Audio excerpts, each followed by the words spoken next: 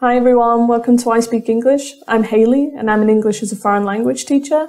I've been teaching online for the past 3 years and I'm here to show you how to work Google Classroom from a student's point of view.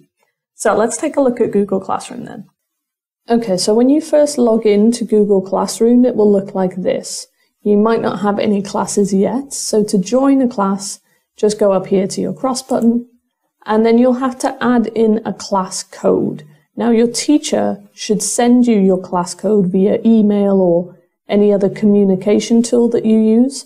So if I go to my teacher's classroom, so this is my view, my teacher view. So you can see this class code here. So your teacher's going to send you this class code through email or whatever communication tool you use. And then when you have the class code and you're back in your Google Class, hit join class and then just copy and paste the class code into there and hit join.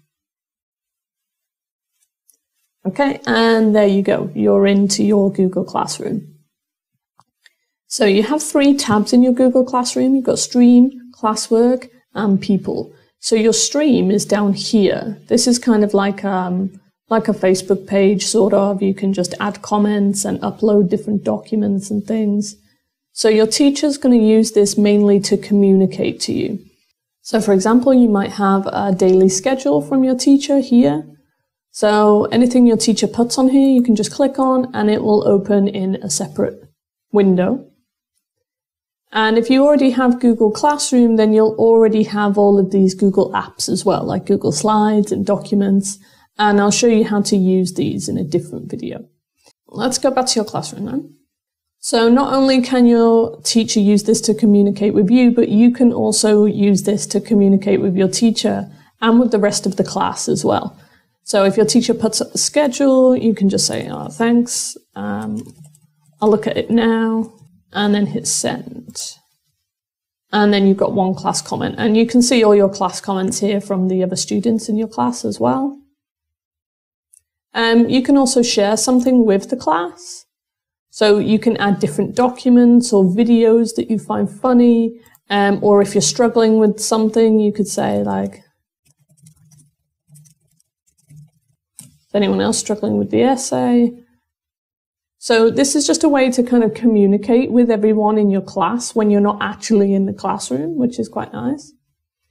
So your other tab is Classwork. This is going to be the most important tab, because this is where you're going to find all your assignments and all your materials as well. So your teacher might have it working in a different way. They might have everything in week 2. They might have separate folders. But if you want to see any assignments that you need to do, go to the top of the page and go view your work. So this is going to be where all your assignments are.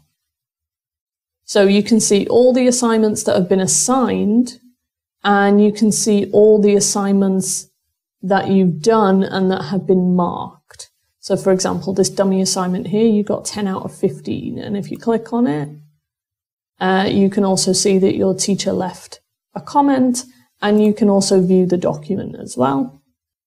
So this is the document that you did, and these here are your teacher's comments. And you can also see you've got a little sticker there as well. So let's go back then. So any assignments that you still need to do, like this one here, it says assigned, you can click on it, and then you can go into the document that your teacher has left for you. So if you open that, you have a blank document here, and then you can just start typing away on the document. Okay. So let's go back again to our classroom. So this is your most important tab here. This shows you your average grade, and it shows you all the assignments that you've already done. You can even filter it here, so you can hit assigned. These are all the assignments you've not done yet. You can hit return with grade. So these are all the assignments that you have done and are graded, and you can hit missing. So these are the assignments that you've forgotten to do or that you've not had time to do, and they'll go into there. Another thing, if you're struggling with an assignment or something, let's say this essay here, I don't particularly like it and I can't work it properly, I don't know what to do, you can put a private comment to your teacher here, like, I don't understand can you explain it? And you can send that to your teacher and your teacher will get that. Or you can add a class comment. So you've got some different options if you need a bit of support and you're not really sure. Okay, so let's go back to our assignments. And I'll just quickly show you how to complete an assignment and then turn it in. So let's take a look at this FCE assignment then. So you've got two ways to kind of complete and hand in an assignment. Either you can go view details, and you might see instructions here from your tutor. And like I said, you can comment if you don't understand anything. And then if your tutor has left you a document, go into that document and complete it there, because it makes it easier for the teacher to grade it. If they haven't, you can go add or create, and then you can start writing on a blank document here. So you've already been given a document, so open that doc. And then you can just start writing blah, blah, blah, blah, blah, blah, blah. And then let's say you finish the document. So all you have to do is go up here and hit turn in. And then that will turn in your doc. And if we go up here to my teacher view, again, on my marks, I can see here that you, student, have turned in that document there. And then I can go and mark the document. And the only other tab you have left is people, and on there will be your teachers and all your classmates, and there you can email them separately or message them and talk to them. And that's everything for Google Classroom. So hopefully you're a bit more clear on that now.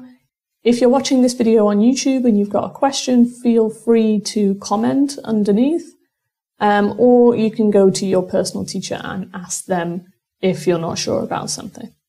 And that's everything for Google Classroom. So I'll see you in another video.